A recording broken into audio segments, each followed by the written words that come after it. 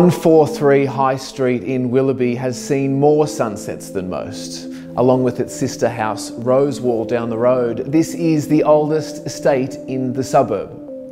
This is Willoughby's jewel in the crown. As you enter the gate from High Street, the lashings of sandstone immediately grab your eye. The two-storey mansion, wrapped with Victorian lace, valences and balustrades, with classic barley iron columns. As you enter the home, you are greeted by a breathtaking bar room, a complete throwback to a bygone era, with tipples and flagons, making you feel like you've been invited back into a Victorian-era soiree. As you enter the split large formal living spaces, complete with study, they've been immaculately appointed and well maintained. Over 3.4 metre high ceilings, original slate fireplaces, all internal timber works recently been restored.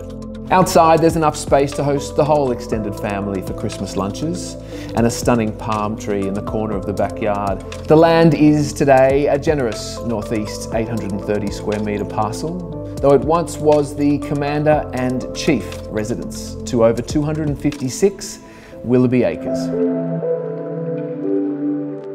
It's rare these days in the busy world that we live in to find a home with such beauty and also history, with 7 of the grandkids from the original owner all having streets named after them nearby. This is a once-in-a-generational opportunity here at 143 High Street, and it will now be offered for the first time in exactly 50 years. For more information, get in touch with my friends at Forsyth Real Estate and myself at Bell Property, Lane Cove.